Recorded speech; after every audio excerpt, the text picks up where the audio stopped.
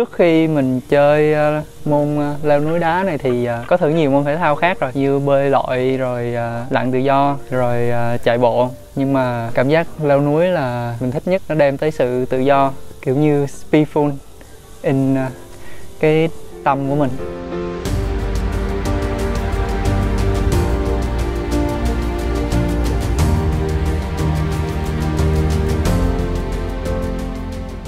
Climbing comes from the rocks, and the rocks is from nature, so we appreciate that the nature gave us this sport and this passion that we can enjoy. So of course we have to give it back to nature and respect.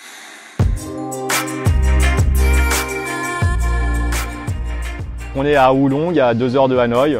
C'est vraiment un endroit où il y a un très fort potentiel en termes d'escalade, étant donné que la plupart des falaises sont très rapprochées les unes des autres, font entre 25 et 70 mètres.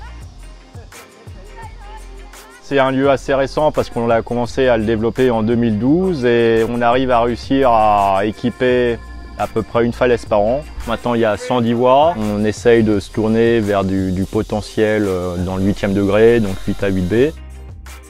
Hữu Lũng thì nó inspire mình rất nhiều, kiểu như từ cái cách mọi người chơi với nhau, từ cái cách mà những người đi trước họ đặt những cái bow, những cái móc để cho mình leo sau. Mình rất muốn làm, muốn đóng góp một phần như vậy cho cái leo núi Việt Nam.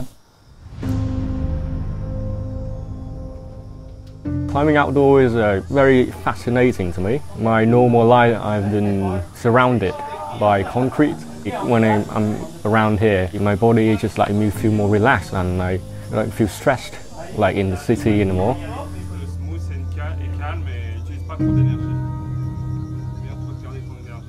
Thì leo núi ngoài trời là một trong những cái cảm hứng lớn nhất của mình.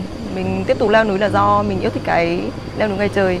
Nó được gần gũi với thiên nhiên và cái cảm giác được leo lên cao ấy thì nó cảm giác mạnh và cảm giác vượt qua cái thử thách của bản thân là một cảm giác rất là mình rất là mong muốn có được.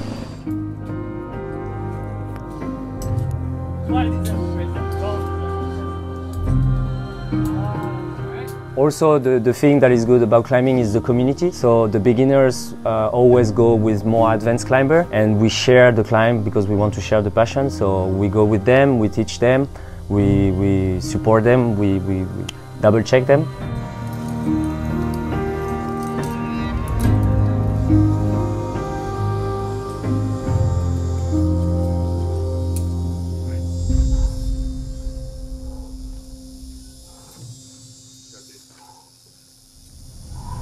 Ở đây.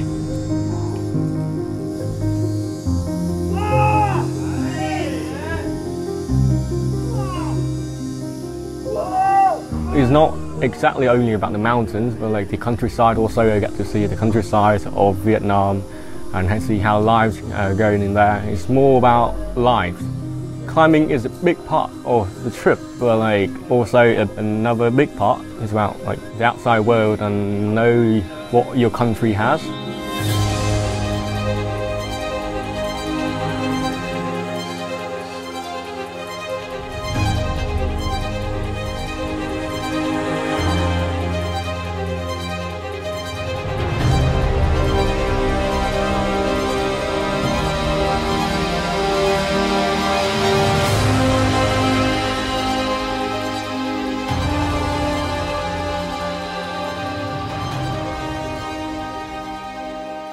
Cái môn leo núi hay rock climbing ở Việt Nam thì nó chưa có được cộng đồng tiếp nhận nhiều, nó chưa có rộng rãi, chỉ có một nhóm nhỏ thôi. Như ở Sài Gòn thì đâu đó tầm khoảng 100-200 người. Ở miền Bắc thì có nhiều, nhưng mà nói chung nó vẫn là một môn thể thao mới ở Việt Nam mình.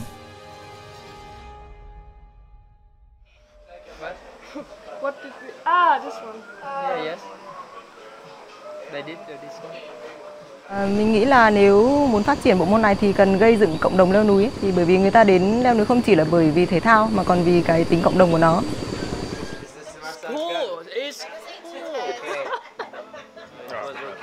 This festival is from Rouch. It's fucking amazing. Penser à créer une fédération, ça pourrait être une organisation qui fédère tous les clubs qu'il y a déjà à Saigon, à Hanoï ou à Cát Bà. So you go to a gym, you learn how to climb, you learn the safety, and you learn the outdoor ethics. So before you go outside, it's a very good idea to practice at the gym first and apply it outside.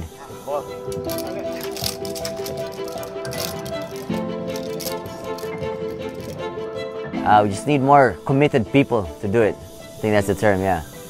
So you need more committed climbers to support the cause. You don't really get money out of climbing, so it's mostly passion.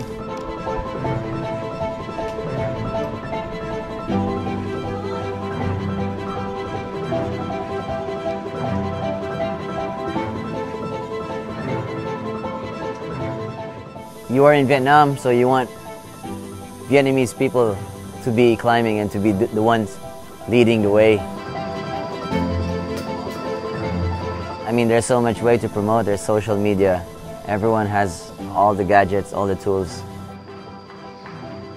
Mình đang có dự định là mình muốn tìm một cái route nào đó mới và tập luyện nhiều hơn nữa để có thể leo được những cái đường khó hơn, để sau đó mình sẽ gắn những cái bow và sẽ có riêng một cái đường của tên mình.